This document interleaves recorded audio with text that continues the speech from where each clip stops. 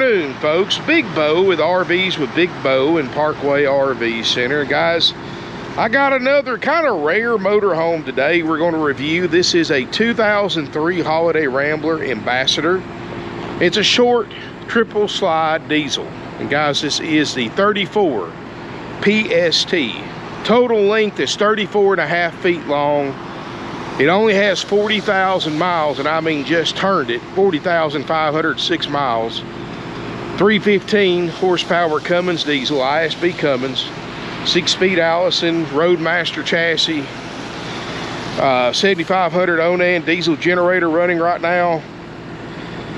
34.5 feet, and for an 03, this thing's in excellent condition. Now guys, I've had this thing for several months. The reason why you're not seeing it till now and is because we picked this thing up. This was a trade-in at a dealership down in Florida on a new RV.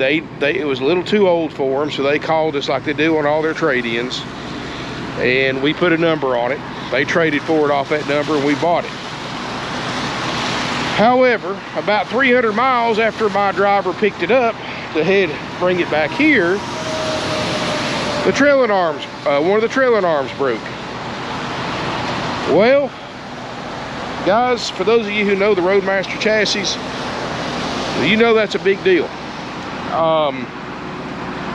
So this thing, and that's not an easy thing to find. So I had, you know, you can't buy Roadmaster trailing arms anymore. This was the one that had the recall. Of course, that recall expired years and years and years ago. So I don't know if the previous owners just didn't know about it, didn't care, or whatever. But we now have two brand new trailing arms professionally installed. I had to have them made because you can't find any used ones anywhere, or the salvage yards or nothing like that. So I had them custom made, and they are the new style trailing arms, the ones you never have to worry about again. Guys, I spent right at $10,000 having all that done. Am I charging you for that? No. Even though many man hours, much frustrations having this unit, not being able to sell it. And honestly, guys, and I'll be completely honest with you, I have right at $53,000 invested in this motorhome. So it's a loser for me at $49,900. And the only reason I didn't go up on the price to accommodate the extra expenses, because guys, this is an 03 Ambassador. The only reason I bought it because it was a short triple slide diesel with low miles, and it's a Monaco built coach. But honestly, guys, an 03, that's all you can ask. That I believe you can fairly ask for an 03 and keep the price fair. Now, any other dealer, this unit in that circumstance would be $59,900. I'm not any other dealer, guys. $49,900. I'm losing, like I said, a little over $3,000 on it, but you know what? You win some, you lose some. That's true when you buy used RVs, whether you're a dealer or a consumer. That's just part of it. It's a roll of the dice. I mean, sometimes you win, sometimes you lose. So now, that being said, I will still do my basic guarantee, which we guarantee the generator to run, which it is right now, and put out. Guarantee the roof airs to work, slide outs to work, and the refrigerator freezer to get cold. Everything else, of course, sold as is. And I'm just going to show you what I see wrong with it. It's typical things for a 18, 19-year-old RV that you're going to find on any 19-year-old motorhome. Got a little bit of fade here on the front.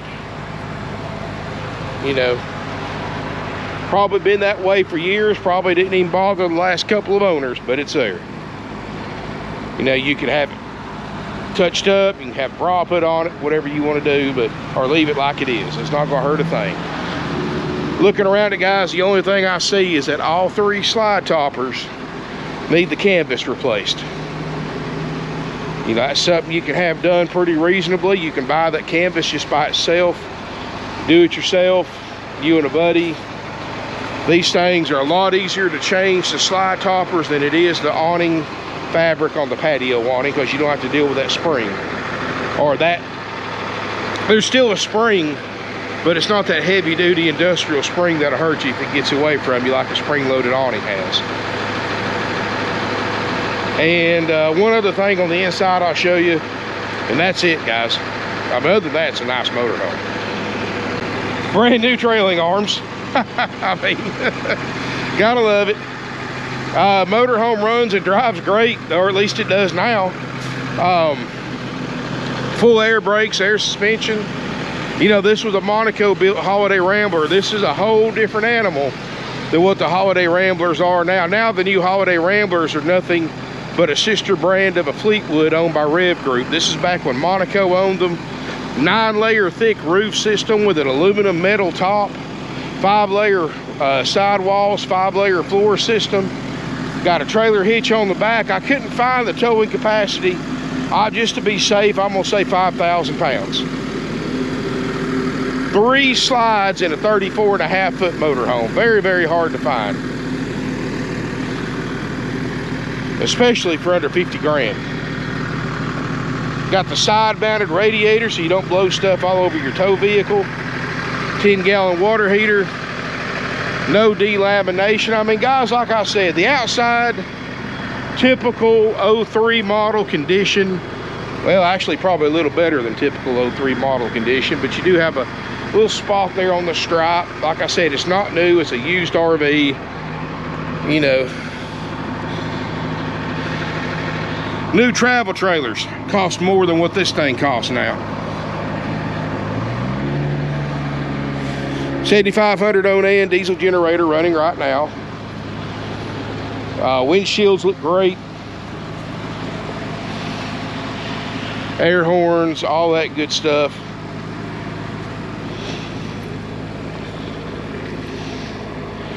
Let's look inside. Power steps work great. And we did put new carpet in here. Brand new carpet. That, you know, that's, you know, I already put the trailing arms. That's 10 grand you don't have to spend. And then I put you carpet in here, so that's some more money you don't have to spend. Probably a $12 to $1,500 you're saving. Front captain shares look like 40,000 mile captain shares should look like, which are pretty much spotless. They do swivel for party seating. As we step inside, very nice, clean interior. The upholstery is original and it's in awesome condition. Corian countertops, no cracks in them, which means you've got a good riding chassis. 6-speed Allison. We'll sit here at the front. And I'm going to point out one other thing, guys, because I've done spent all the money I can spend on this thing. So it's going to be sold with this light on. It has an ABS light on. Now, sometimes you can take the sensors apart and clean them, put them back on, and that fixes them. Because these things set, dust gets caught in the sensors. Sometimes you got to replace the sensor. The nearest, the diesel shops are about 6 weeks out, and I'm already losing money on it, so I am going to sell it with that ABS light. Now, most states, that's no big deal, but if you do have a state with an inspection, you'll have to get that fixed before you can title it. I'm sorry, that's as fair as I can be. You know what, I've got it priced for what it is, and I've done spent a lot of money on this, so, you know, it's to the point now where do we sell it on the lot, or do we send it to an auction and probably get more for it at auction than what we're selling it for here at a dealer auction. So we're kind of at that point. So don't be surprised if after a few days, if it doesn't sell, if we just send it to the auction, dealer auction in Florida or something like that, and maybe pick up an extra couple of grand out of it, like it sets. CD stereo. See, I got generator running in case you didn't hear it. Does have the hydraulic leveling jacks, the RVA jacks, like a lot of the Monacos used back then. Excellent jack system, by the way. Heated power mirrors. Got the power shades. Got the engine brake. Of course, cruise. Idle up switch. Air dump in case you want to put it under a shed. I mean, air brakes. All the gauges look right. look like they're supposed to. I don't see anything to worry about.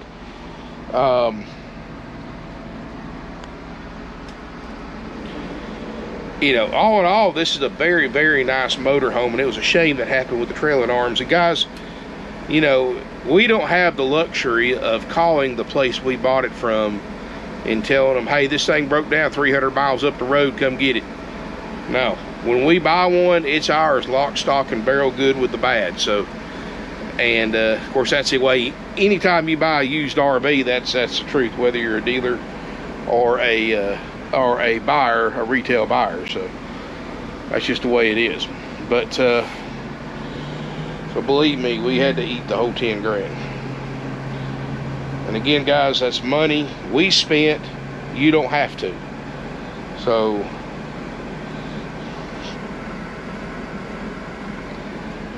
anyway, and also, by the way, that 7500 Onan diesel generator is a Cummins diesel too, because Cummins builds Onan, in case most of y'all, in case y'all didn't know that. All right, now here in the back, you've got a cloth sleeper sofa. This is original. You've got double ducted roof airs. Both of them are 13,500 BTU units, which in this small of a coach is a more than enough cooling power. You've got a table booth that makes a bed, so you can sleep 5 to 6 in here. Of course, you've got no sagging in the headliner, so no signs of water damage anywhere.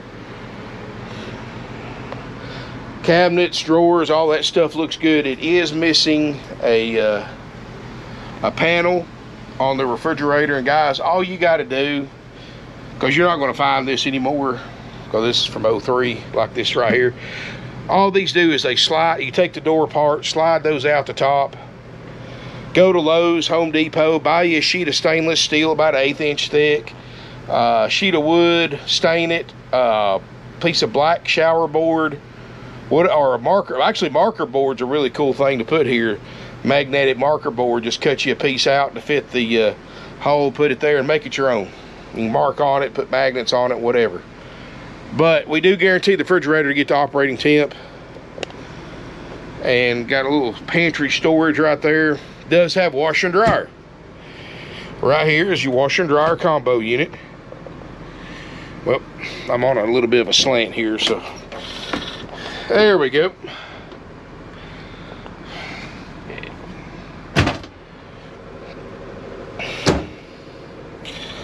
You've got your bathroom, and it's a split bath like most smaller motorhomes are. You've got, well, Corian countertops in here too.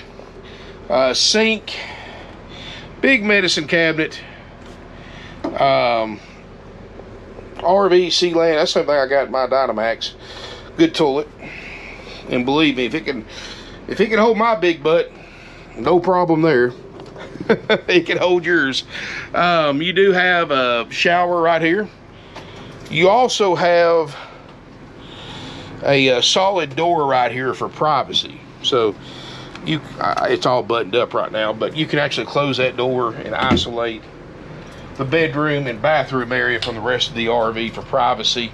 And you've also got another door here that you can completely isolate the bathroom from the bedroom as well. So it depends on who's in the shower, I guess. Here in the back, very roomy bedroom for a 34.5 foot. And I do love this second vanity and double medicine cabinet. This is something you don't hardly ever see in a short Class A diesel. But you got a Queen Island bed. You know, all these woods are in good shape, all the cabinets, all solid hardwood. You got a big sliding door closet. Original television. I mean, foot of the bed. You got a pretty good bit of space between the foot of the bed and this dresser. More storage.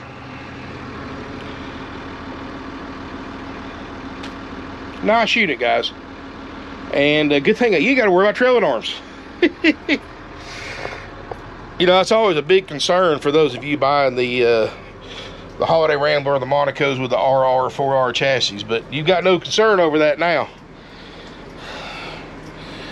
And hey guys, just the cost of doing business. Ain't no sense crying over spilt milk. Does have a Xantrix inverter, so you can power a lot of your 110 appliances while you're driving down the road off your 12-volt system.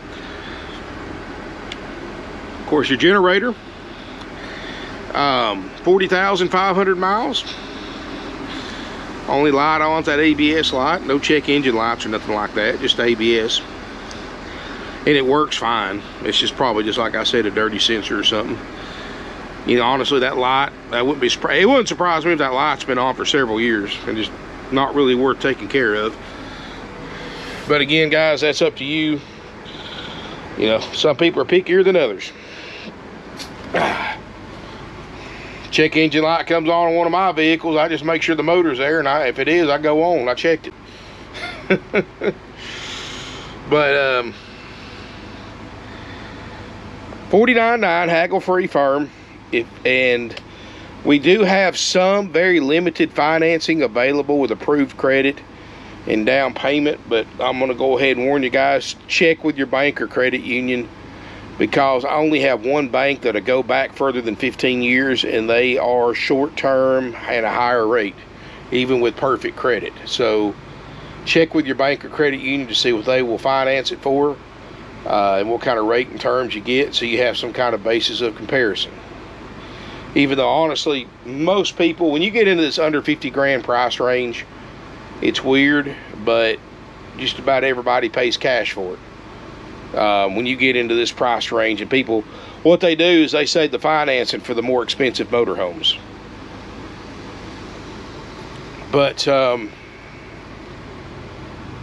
let me know in the comments what you think. And like I said, I'm being completely honest with you about the condition. I showed you what I saw, what we did to it. I showed you the things that it may need, and it's perfectly usable just like it is. And it's been winterized. It's so if it's something you think you're interested in or you got questions about, best thing to do is just pick up the phone and call us, 706-965-7929. And feel free to comment below what you think about it.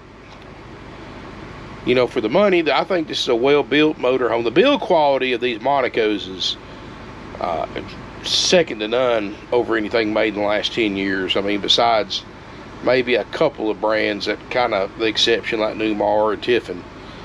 But these newer holiday Ramblers, guys, I don't know. You know, I've had a couple of them here, and they were okay, but like I said, the new holiday Ramblers and the Fleetwoods are the exact same motorhome, built the exact same assembly line, the exact same way, the exact same furniture and the floor plans. The only difference is the badge. One says Holiday Rambler, one says Fleetwood. It's kind of like Chevy and GMC trucks. It's same thing, just a different name on it. And that's what the newer Holiday Ramblers are. They don't put the metal or the fiberglass roof on them anymore. I mean, they're still okay motorhomes, but they're nothing near the build quality of this one. And yeah, the newer ones, more technology. You know, they'll have Bluetooth this and Wi-Fi extender that and booster here and all that good stuff, but they're not going to have the solid wood cabinets like these do. They're not going to have the metal roof like this one does, or the metal frames and the you know, this is back when quality was more important than quantity. And now it's the exact opposite. Now a lot of these new RV manufacturers, all about quantity instead of quality. And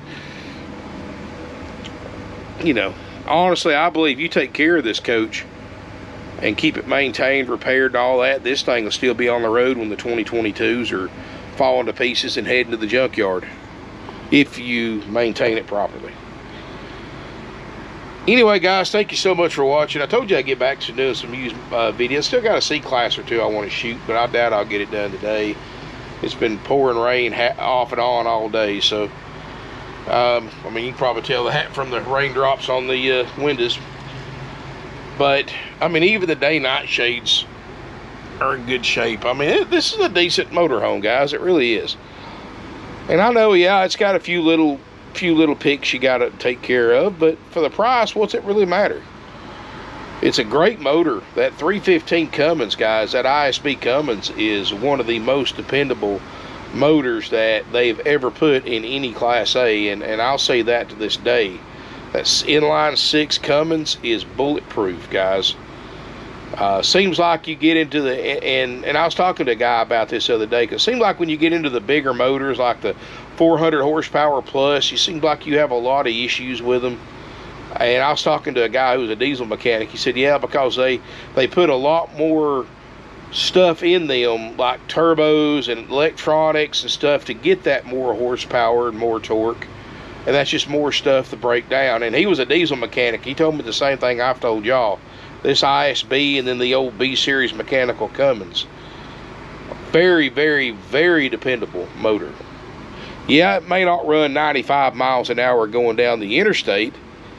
Who in the world wants to drive a 34.5 foot box on wheels that fast anyway? Always stay under the speed limit, guys. You know, I always tell people this: when you're in a motorhome, if you can't drive under the speed limit or at the most at the speed limit, keep your rig parked at home, drive a car, stay in a hotel room. It's a lot safer for you, a lot safer for everybody else on the road. These are not cars. They don't stop on a dime. They don't maneuver like cars do. You can't drive them like a car. Drive them more like a semi-truck. And because, guys, we are very, very fortunate that we are not, as RV owners and drivers, more regulated than we are now. Because I honestly believe, guys, just a matter of time before we have to have logbooks, DOT physicals. We have to have electronic tattlers to tell us how long, to tell whoever how long we've been driving. We can only drive so many hours and stop, so then we have to stop for so many hours. I believe those days are coming, guys. I may be wrong, and I hope I'm wrong, but I believe they're coming. And the more that we can lead by example as RV owners and drivers, by obeying the traffic laws, staying in the right lane, staying out of the left lane, maintaining the speed limit or under, and being safe, courteous drivers, I think the longer we can hold that off. But when you see these idiots going down the road 90 plus miles an hour in a 40-something foot diesel pusher, that just because they can in the left lane, putting everybody at risk on the road, guys, that, if everybody drives like that, those regulations are going to come sooner than later. So I'm always big about that, guys. I don't get in a hurry in an RV. You know, part of owning a motorhome is enjoying the journey as much as the destination. So don't take no unnecessary chances just to get there a few minutes earlier. It's not worth it. Not only that, but you're putting a lot of stress and wear and tear in your motorhome that's unnecessary. I mean, you got to think about it. You're twisting and flexing when you're going down the road. You're going to do it a lot more if you're running 85 and 90 than you will running 65 and 70. So like I said, most of the time I keep my speed around 70, sometimes a little less, depends on the traffic and the speed limit. I never go over the speed limit in RV. You know, now vehicle, yeah, I'll go over a little bit, but not but never in a RV or while towing a trailer or fifth wheel, something like that. Anyway, ran over on that. $49.9 haggle-free firm plus applicable sales tax, guys. We have no extra fees, you know, besides if you are a Georgia resident. You do have to pay a $100 highway impact fee and a $40 to $50 tag and title fee, but now that goes for Georgia residents. No matter what motorhome you buy, it doesn't matter if it's a for sale by owner or a dealer, you still have to pay all that. The only difference is for sale by owner, you pay it in the tag office when you title it, along with your tax, and dealer, we pay it all to us and we submit it on your behalf to the state right then and there. And if you got questions about any of that, give us a call. We'll explain a little bit better. Out-of-state residents, you don't have to worry about that. You just pay the $49.9 and applicable sales tax if it applies to you. You know, if you're financing it, you'll probably have to pay sales tax to us and we submit it to your state. If you pay cash for it, then you'll just pay the $49.9 and you're from out of state. That's your out the door price, and you pay your sales tax whenever you tag and title it in your home state. Anyway, guys, thank you for watching. If you enjoyed the video, smash me a thumbs up if you don't mind. Share on social media. Feel free to comment. Even though most of you at this point are my subscribers, but if you're not, hit that subscribe button to RVs with Big Bo on YouTube, and also check out my Facebook page with the same name. Now, I don't do sales, guys. I do marketing and many other things, so I can't sell you an RV, but I'll be happy to give you advice, answer questions. I've been an RV owner for 25 plus years. You know, I'm really good at helping new RV owners out. I've been on both sides of that desk as a buyer and a seller both. I've done every position in an RV dealership you can think of, including financing, buyer's agent, salesperson, tech, and transporter. So I'm one of those guys, few people out there that can do any position in an RV dealership. And I don't mind giving you tips, tricks, pointers, advice. I've worked for the big RV dealers too, I'm ashamed to say, like Rip Off World, but I was only there a few months, but it was enough to see the scams they pull.